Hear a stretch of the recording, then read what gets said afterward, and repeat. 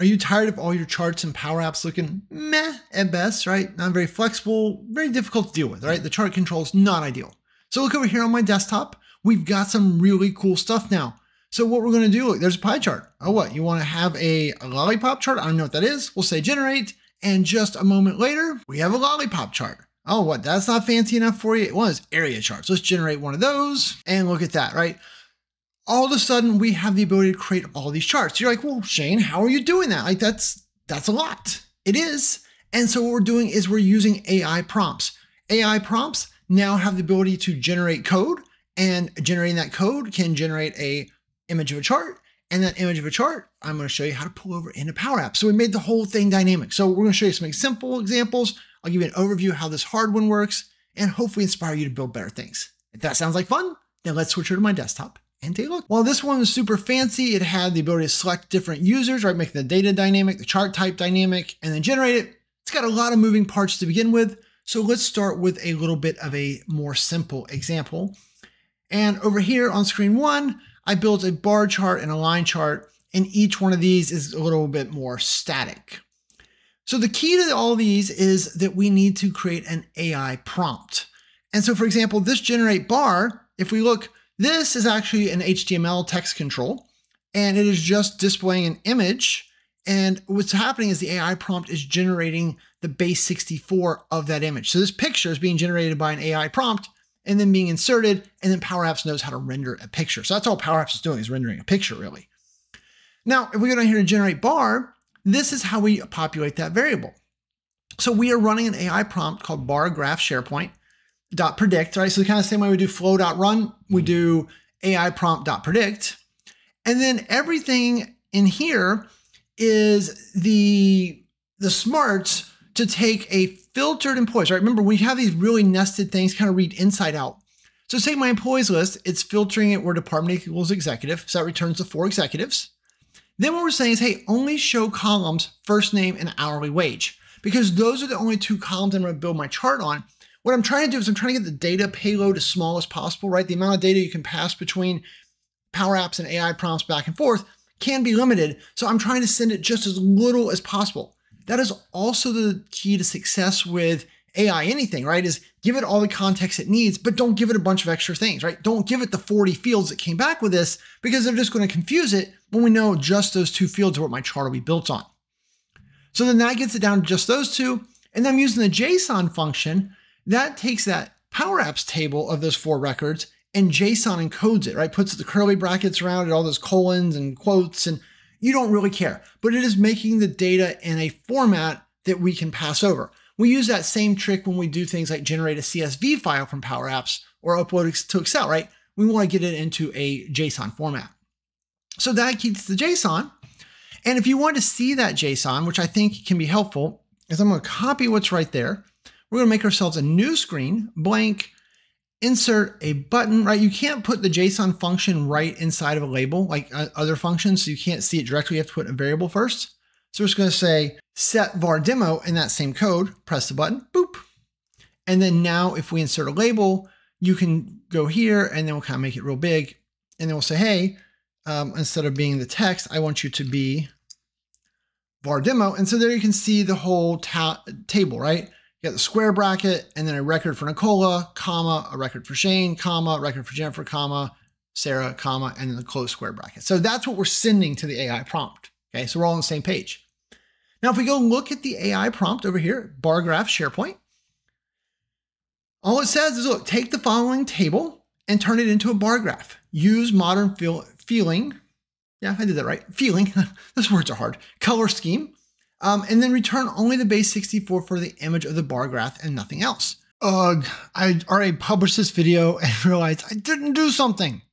So in order for this new feature to work, you need to hit the ellipses here and then go to settings. And down here at the bottom, you have to enable code interpreter, right? This has to be enabled.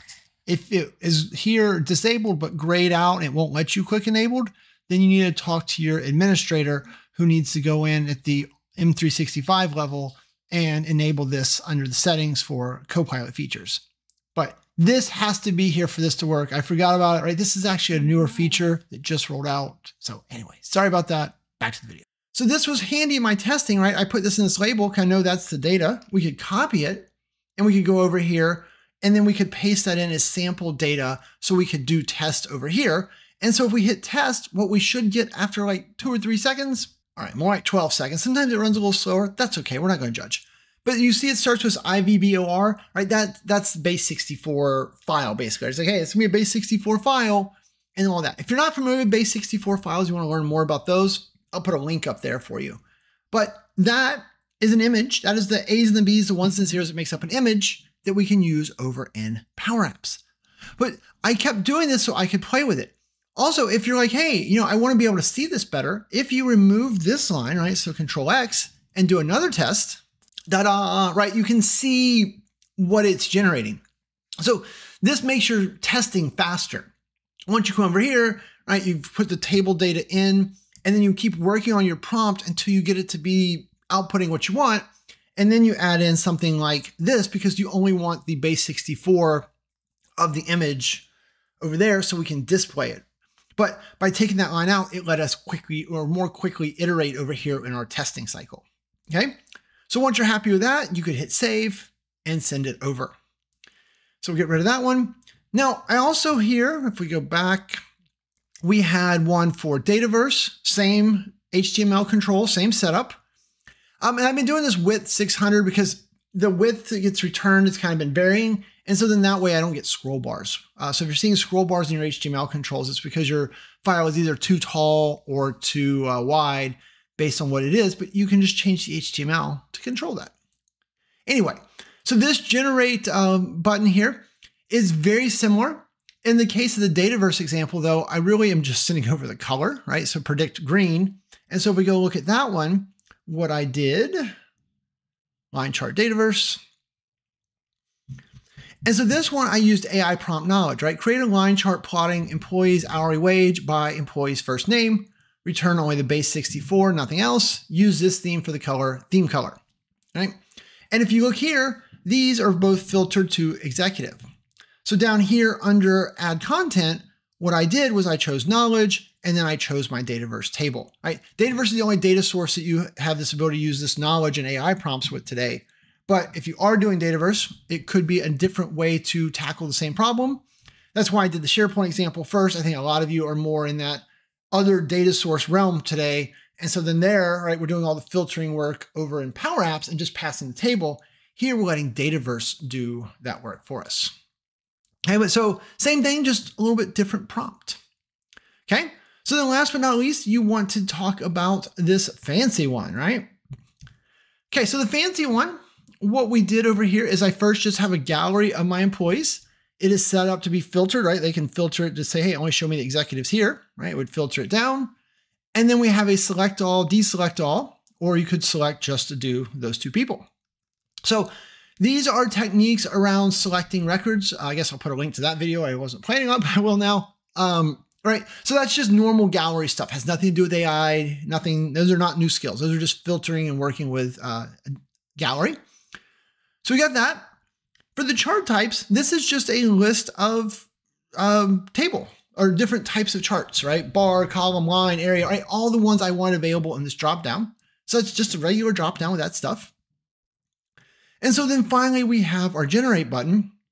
Now it looks a little scary, but really it's very, very, very similar, right? So if we kind of look at, all right, so set variable, dynamic chart predict, and then we know that all of this is just that JSON encoding. So then we kind of look at it inside out, right? So we start with all the items in gallery. We find the ones that are filtered by the checkboxes, so Nicola and Jennifer. We add a column called favorite color and take it on favorite color value. So favorite color is a choice column in my data type. I can't pass a choice without confusing the AI prompt. So I'm just generating a choice column or a text column that has their favorite color, red, green, blue on the fly. So I'm using that, adding a column for that. I am then also adding a column for hire date. So hire date had the date and the time and all that in there. I didn't want all that. So I cleaned it up and just used the text formatter to make it only a short date. So then we're going to say only show columns, the first name and hourly wage. Oh, no, we're showing more than that. I forgot. First name, hourly wage, department, Our new favorite color, right? That's that favorite underscore color. Our new hire date, hire underscore data, right? So I didn't use the existing ones. I had to use those. Age, good at their job.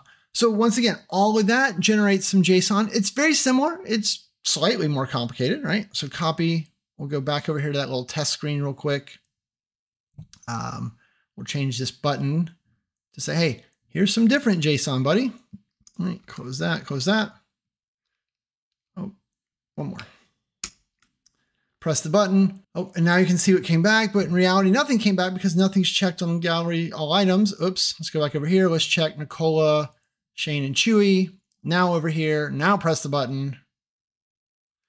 And there you go. So same type of stuff, just more columns of information. And so now that we have more columns of information, if we go look at the last prompt, dynamic charts, hey, does all this AI stuff have you interested, but you're really struggling on where and how to get it going?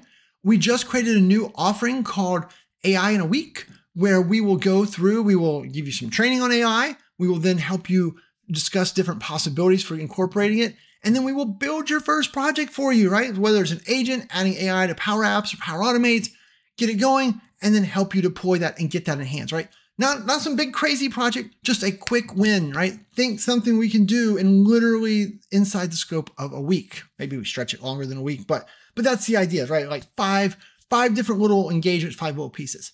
So if you need more information on that, check out the link below.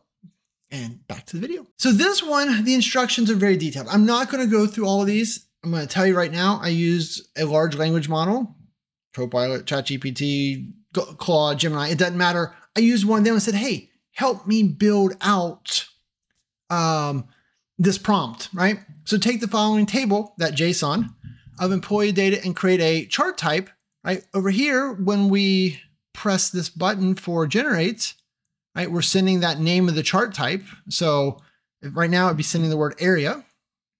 So create a area chart image. Data columns that may be present. So I was painting a picture of what I may or may not be sending it. I wasn't sure. In hindsight, I ended up sending it all, but at one point I was going to make it completely like you didn't even have to send them all, but I ended up sending them all. Mapping rules, apply those. So for each different chart type, I told it how to handle that incoming data to make the chart I wanted. And then if we scroll down here, styling, use modern accessible palettes, right? If favorite color is present and is valid color, prefer it as a person's element. Cool. Title the chart this, X, Y, data labels. And then important, return only the base 64. No markdown, no JSON, no nothing. And as you can imagine, this, same thing. Image, boom, boom, boom. I set both the width and the height on this one because these different chart types, right? Different charts seem to come back in different sizes altogether. So I had to kind of be more accommodating before. I was letting it be flexible. I kind of kept having issues. So that's why I said all this specified. That's pretty cool, right? Using AI. I can tell you one of the things that we are playing with, we've not got working well enough for the video, was maybe even having it generate 3D models of these charts and then using the PowerApps 3D model, right? The GLB files. I don't know, right? Like I got it quasi working. So there's a lot of really cool stuff you can do.